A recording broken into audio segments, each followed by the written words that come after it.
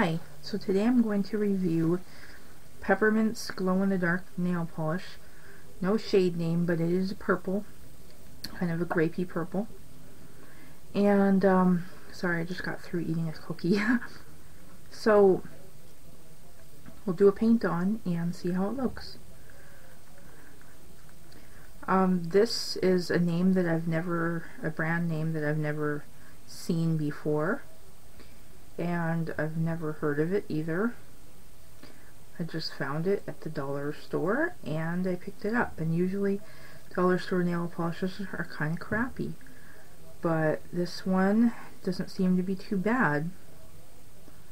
So I'm going to be like one of those cooking shows where I show you how to prepare it and then just take it out of the oven and it's already done.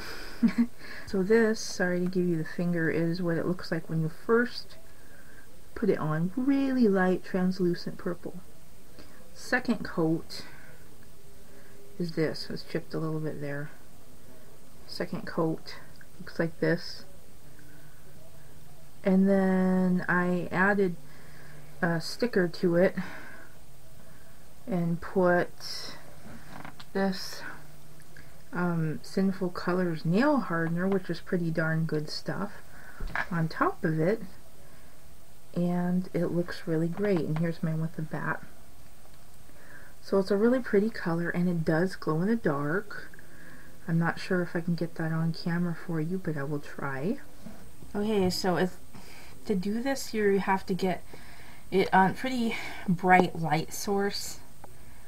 It's not like the most spectacular glow in the dark nail polish, but it is cool when it shows up.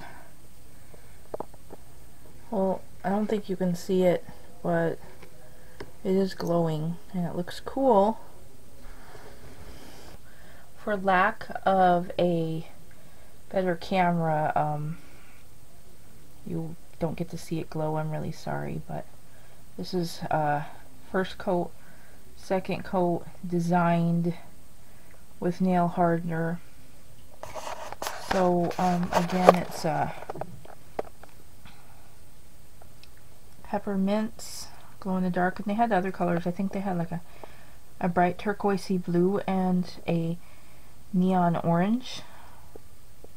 So I kind of like the orange. I might get that sometime, but this is this, and it's really pretty. And this is really good stuff too. I bought it for a friend for Christmas, but I'm stealing it and using it. So anyway, there you go, Peppermint's Purple nail polish.